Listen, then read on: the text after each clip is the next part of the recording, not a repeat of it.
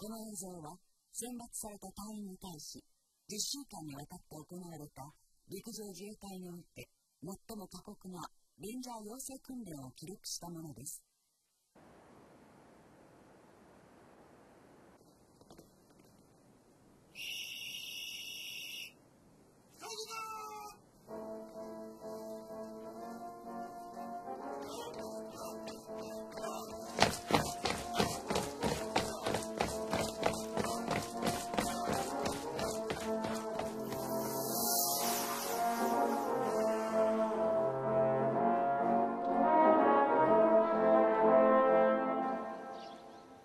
いかにして学生を困難な状況に追い込むかということです。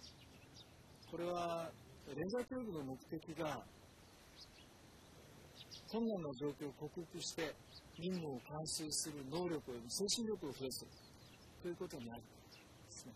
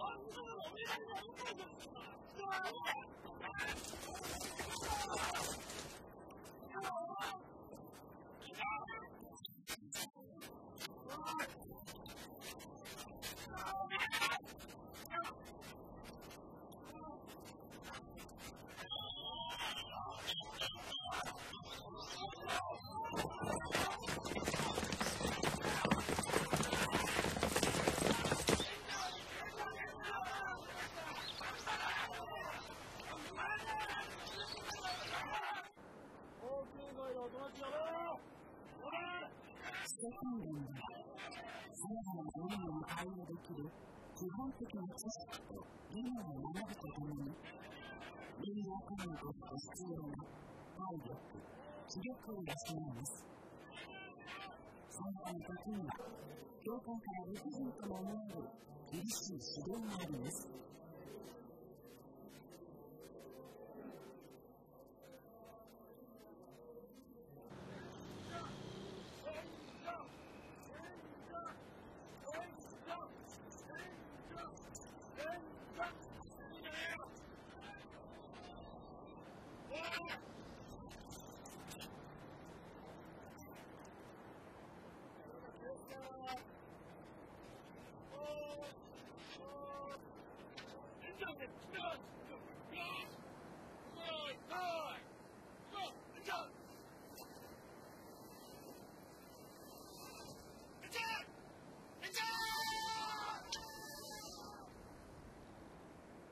レンジャー教育は基礎訓練と行動訓練からなっていますけれども、行動訓練がレンジャー訓練の主たるものです。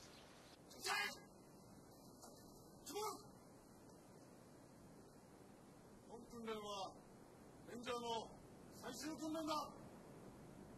どんなにきつい状況下であっても任務は必ず完成せよ。読みたい、読みたい、休みたい。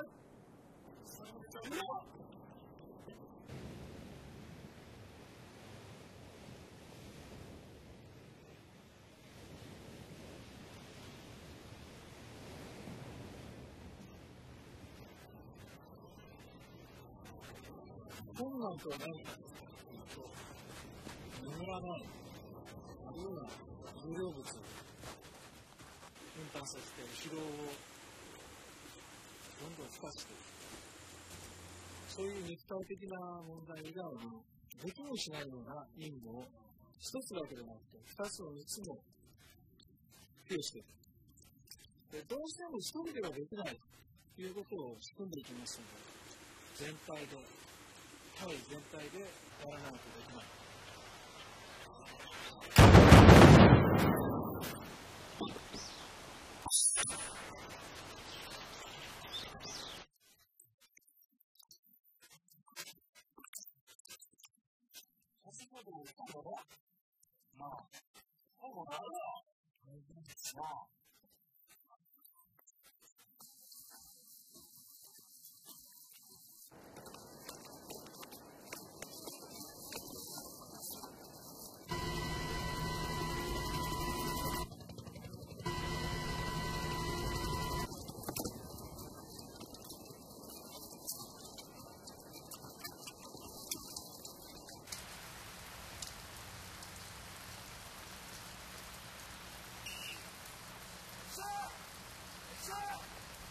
せっかく準備したものを食べさせないことで、より厳しい状況に隊員を追い込みます。このように、行動訓練では、隊員が一人一人に気力の限界を体験させるために、さまざまな工夫が状況によって行われます。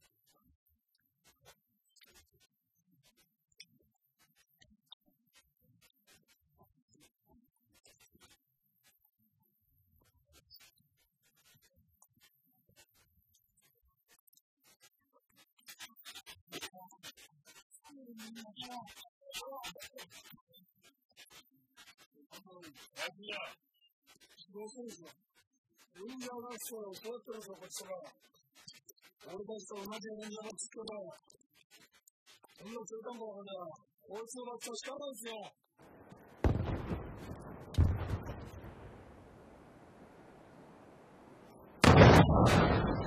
単なる知識の教育じゃなくて、自分から分かって体験を通してできるということだ。でそれは、まあ、いわゆるリーダーシップの教育だと思います。ね、何やってんすか？いろいろばっかじゃないですか、あんたの仕事は。これから中大学科、こんなことやってくれると思ってんすか？一般単位と違うんですよ、なんだよ。レンジャーらしく、情熱持ってやってくれた。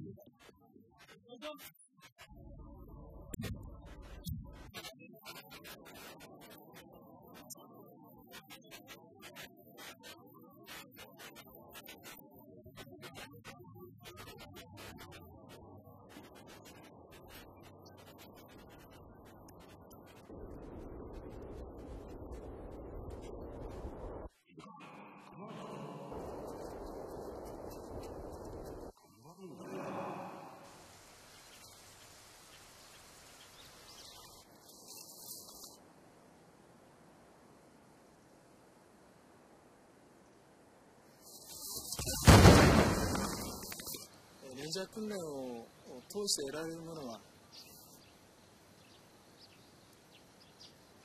そうですね、誇り、設定された困難な状況を自分の力で超えた、その誇りだけでいい。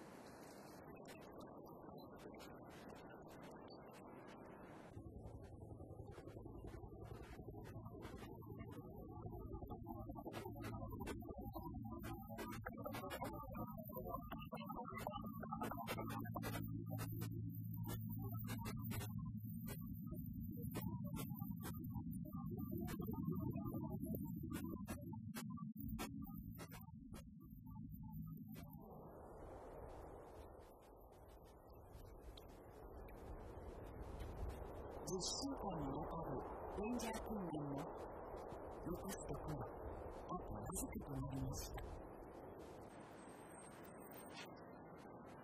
全然ダメだ、毎日怒鳴り散らしていた隊員諸官がみんな涙を流して、駐屯地の営門をくぐって、そして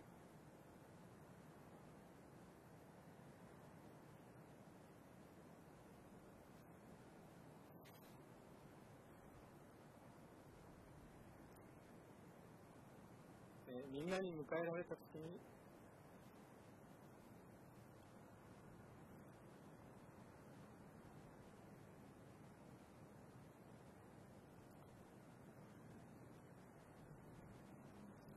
涙を流して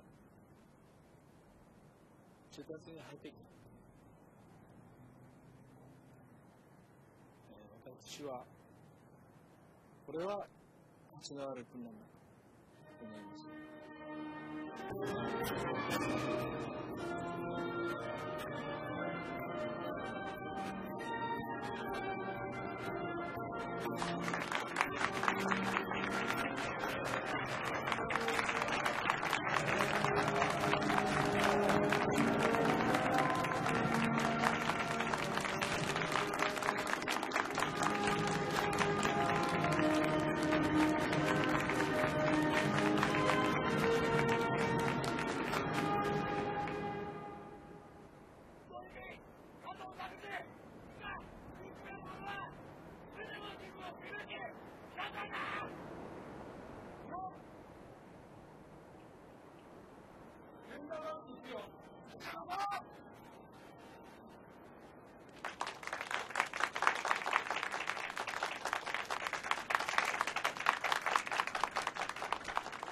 誰が見てなくても、表に出ていかなくても、お湯を向かない刀を磨いている。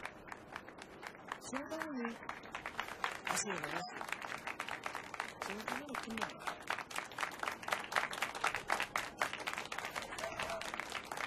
ここから人に偉そうなことをやったんだっていう心しているのが、レンジャーの訓練をやったものとして、ことさらこのレンジャーバッジを誇る必要もない。今しみのように内から光ってればいい、そういう気持ちで勤務したいと思います。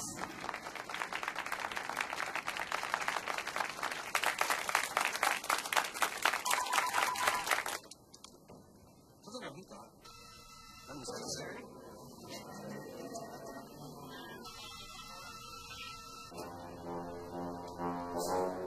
全てのレンジャー訓練をし